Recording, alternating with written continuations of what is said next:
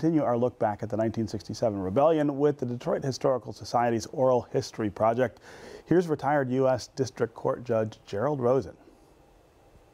I remember several things. I remember going to the edge of the end of our block, which was only a mile north of 8 Mile, and sitting with our neighbors and my younger brother watching the black smoke furl up into the air and just being amazed by what was happening, that people would be burning, you know, their own stores in their neighborhood and their own homes, and I just found it I found it almost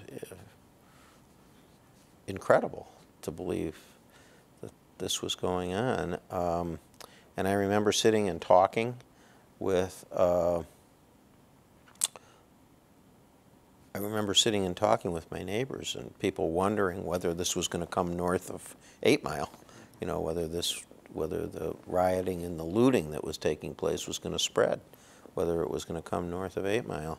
And I have a very distinct memory as well of course, later in the week, seeing the newsreel photos of the tanks. The president and the governor had ordered the National Guard and federal troops into Detroit to restore order, or to attempt to restore order. And I remember asking my dad if we could drive down and see the tanks. My dad didn't think that was a very good idea. And I have one other really, you know, sort of strong image of that. And I was a huge baseball fan, and Willie Horton, who was the Tigers' left fielder, I remember reading about him after the Sunday doubleheader. I think he had hit a home run.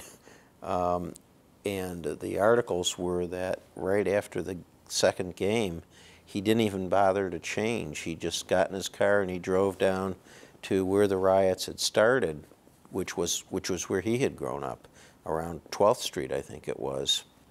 And he had gotten up on his car and exhorted his neighbors and friends to stop looting and stop burning. I don't know how much of an impact it had, but I remember very, very well.